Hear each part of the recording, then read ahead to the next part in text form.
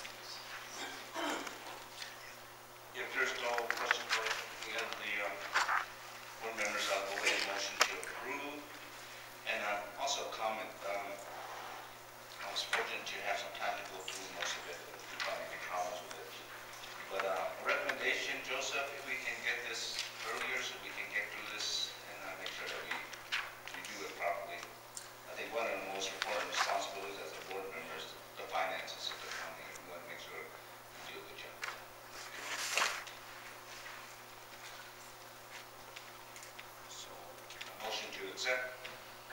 Do I got a second? Second. Pat, how do you vote? Yes. Robert? Yes. Jack? Yes. Lloyd? Yes. Oh, yes. Monthly Treasurer's Report. Dolores?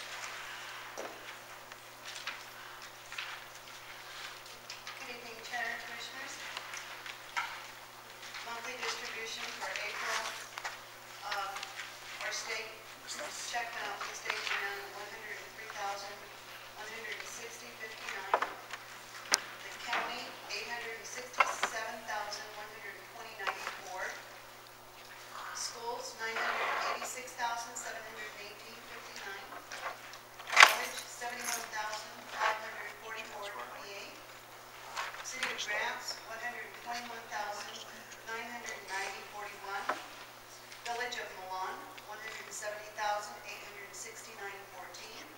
Chimalo School District $3,965.18. Cibola General Hospital $316,960.61. Flood $23,989.73. And lava $2,843.53. I'd like to mention also in April's distribution, we also included the portion for the protest to CCA. I have a breakdown of that as well if you want to know the amounts that went to each entity.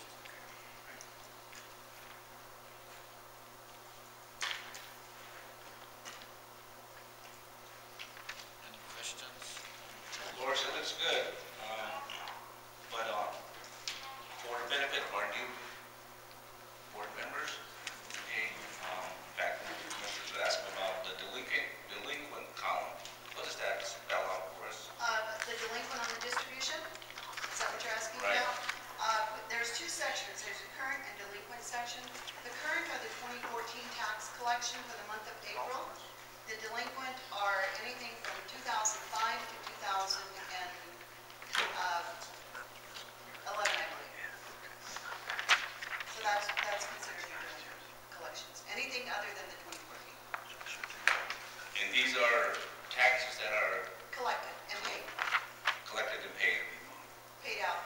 Collected, and then this actual distribution on the check amount, that's the amount that the distribution that went to each entity. Does that make sense?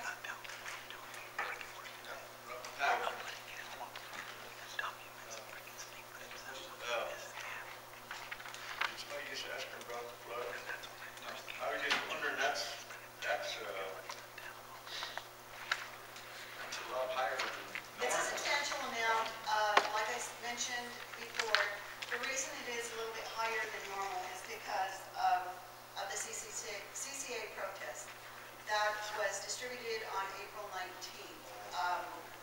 So the portion from the CCA is $19,009.49 for the CCA protest, for 13 and 14. So that amount basically is included with April's distribution, which brought it to the 23,000. That was money that you had to, In a suspense fund. That's the money that was in the suspense fund. Ready to bring that one? More callers? Robert? they're gonna need it. And if I may, the portion through the protest that went to Milan was $165,793.66. Again, that was also included in April's distribution. Grants portion was $88,430.83. The schools, $744,735.16. The college, $55,686.66. The hospital, $238,216.34. And again, the sums they collect, $19,949. And the county's portion was $664,186.92.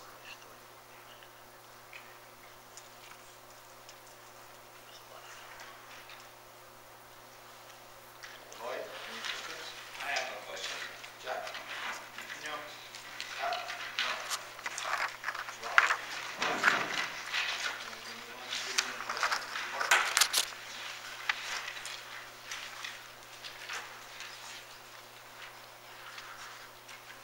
On the investment report, if you look at Wells Fargo, our public savings, I did make a note on the bottom because it's showing in the negative, the $2,216,708. Those were the monies that were in there for CCA for the protest. And as I mentioned, those were distributed in April. So I showed it on the investment ledger as maybe coming out of that account. We're actually going to close that account out since we have no funds in there for CCA. Till next year. Yeah.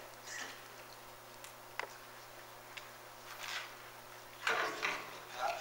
Any questions? Jack?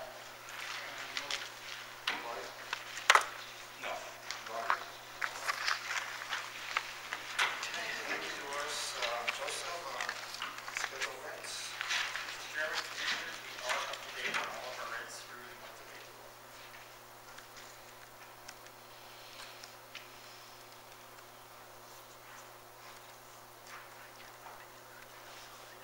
Mr. Chairman and Commissioners, just a quick update on both of those.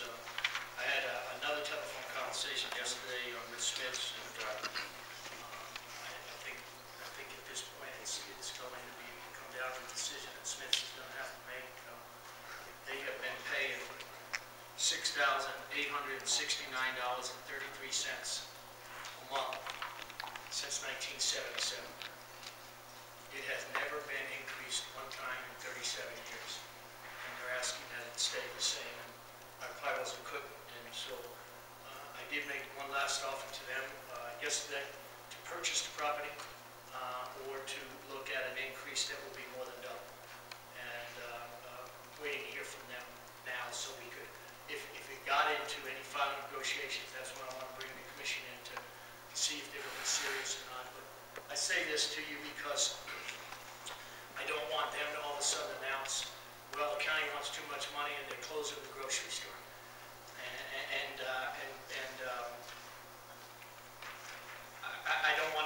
I don't want us to be held hostage with that. Right? I don't have much doubt that if that grocery store is not there, there's going to be another grocery store there. I hope Smith stays there, but paying $6,000 a month for close to 30,000 square feet, and that being the same since 1977, never been increased by the county at all. And so that's kind of where I stand with their conversation with them. As soon as I get some confirmation that they're willing to at least want to sit down and talk, and we'd like to involve maybe a committee of the board itself to bring that about before we bring it to you in that format. But and I don't know if that meeting will happen. To be honest with you, I don't get a lot of positive vibes from them that's their bargaining tactic or not, but that's where we're at right now. Well, I thought we were supposed to go by, you know, how much profit they made or profit and loss or, you know. Mr. Chairman. End of the year. Yeah. Mr. Chairman and members of the commission, the contract calls for the $6,969.33 a month, which equals approximately $84,000 a year. The contract also says that we would receive 1% of the gross revenue that's above the $84,000 each year. And they pay it once or twice a year.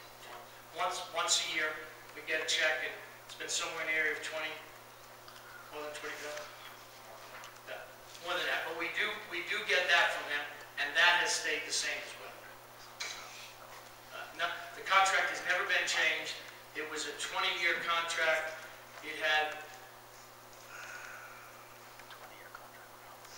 I think they could go about another 10 or 12 years on a rollover, and now they've just been going month to month because, quite frankly, the contract's out. They were going month to month for about 5 years. And you know, they were interested 2 years ago in buying that property and buying a piece of the property on the parking lot, and I have told them that there will be an interest on our part, suggested a price, and then we're going to wait to hear back from them.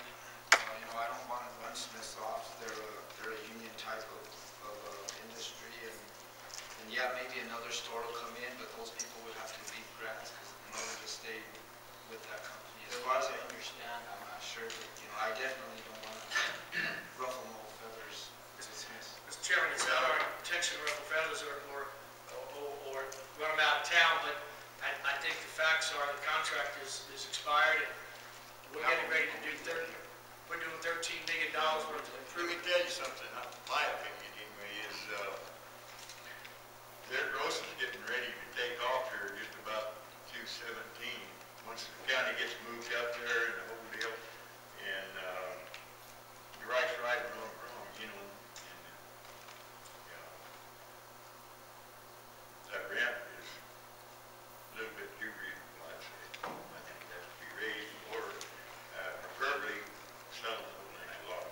Mr. Chairman, That's what I want to do. Mr. Chairman, Commissioner Simpson, I agree, and So, they,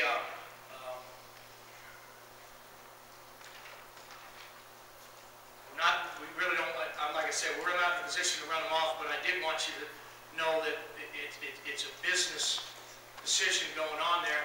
I sent them the entire plans and showed them where we're going to spend an area of $13 million to fix the entire complex, including the parking lot area, and said, you know, we'd like for you to get on board. This is a significant do it, and we're about ready to spend in excess of $325,000 to re-roof that building, because that is our building, and it has been leaking bad, and so we're going to do that at our cost, which is part of the contract. And so I just don't want you to be caught by surprise if they, you know, if they were to want to stop talking and pull the plug. I don't think they would, but that's where we're at right now.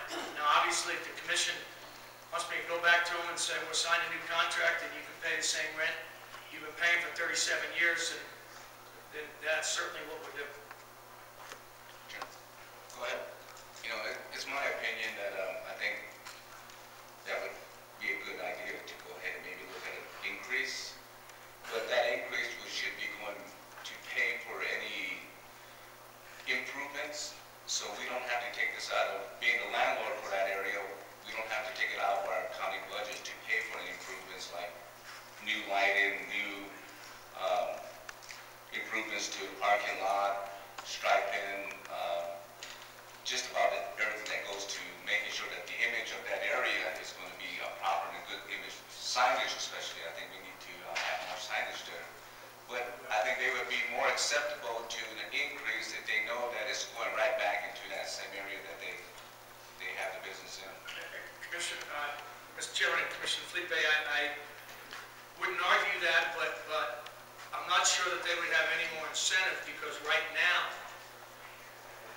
by contract, we own the building.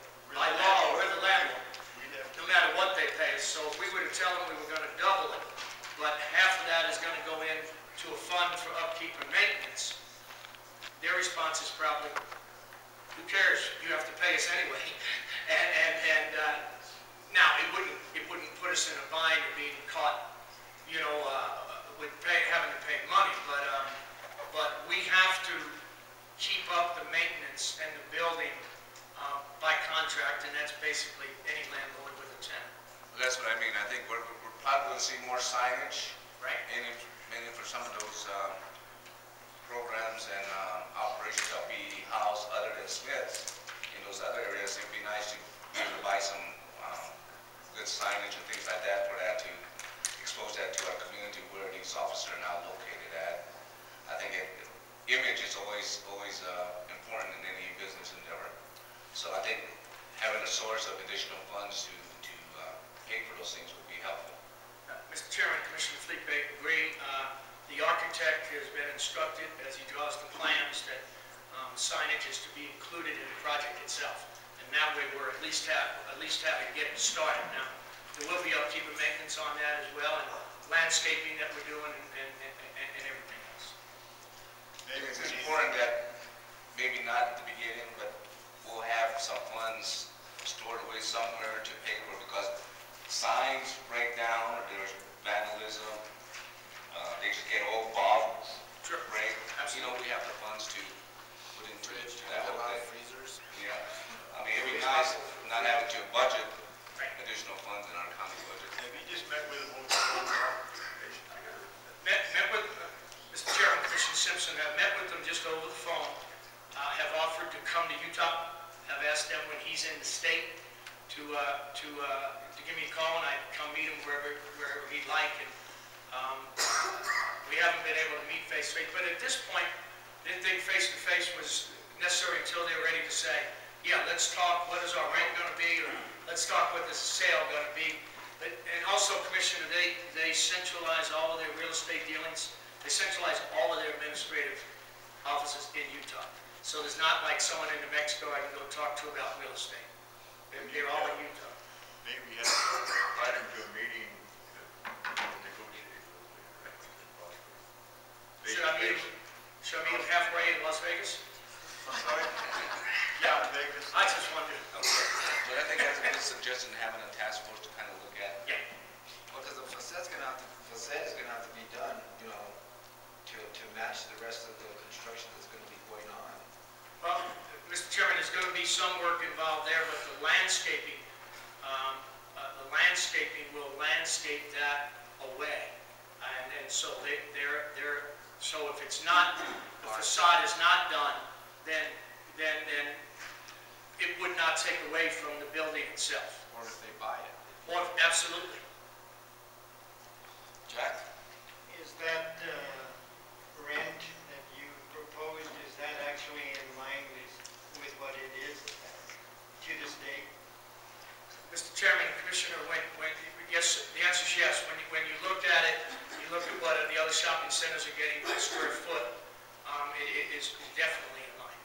And probably a little bit lower. With checking with different people in town that actually do collect that rent. I did not give them a firm number. I just told them that they should expect probably somewhere around at least double because of that, knowing that we need to break that down by square footage. Yeah, if it's in line there, I'm in agreement with that. I'm just surprised that hasn't had an increase in 37 years. Usually everything goes up every year. So the cost usually goes up every year. But if it's in line there, I don't think we have, I don't have a problem with it. Thank you, Commissioner. Robert, is there anything we could put in the contract stating that they keep the upkeeping of the building, and if they don't, then the rent is gonna go up? That way it doesn't come out of our fund.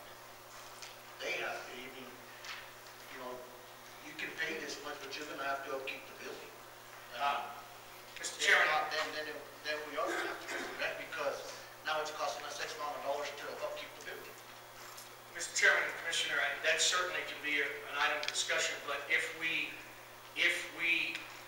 continue to own the building, the concern would be that the tenant would not utilize their own funds to keep the building up to level.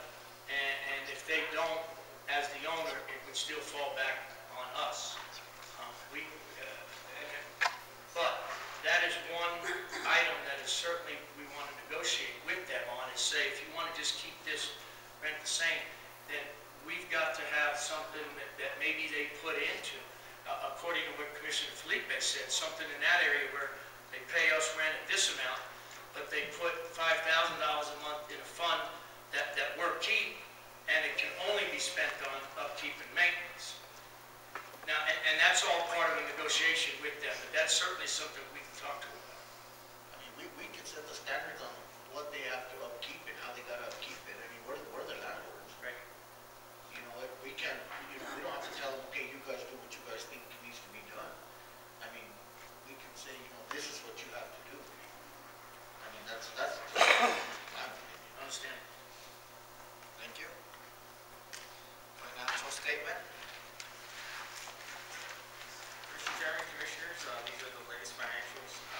Things are just progressing as usual. We are, of course, getting towards the end of our fiscal year, and so things will be wrapping up and slowing down for the next 2 months. Everything is in order. Any questions, Lloyd? No, I didn't see anything outstanding. Jack? No. Matt? Robert?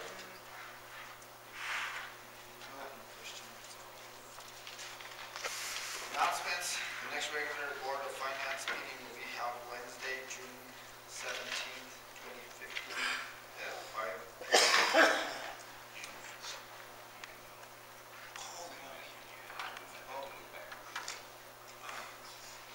Well, actually, we have that we're at a conference. That's a LEMAC conference, annual That conference. is right in the middle of it. That's June 17th to the 19th, right?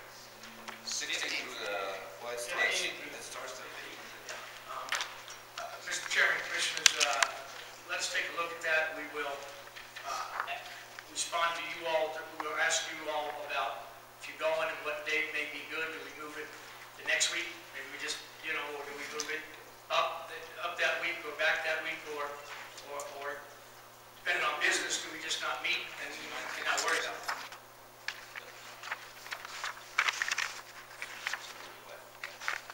So we'll move it down a week, in case, like he says, in case we come up with some more, we might learn something more during the conference, or, You're suggesting moving from Wednesday the 17th to Wednesday the 24th? Yes.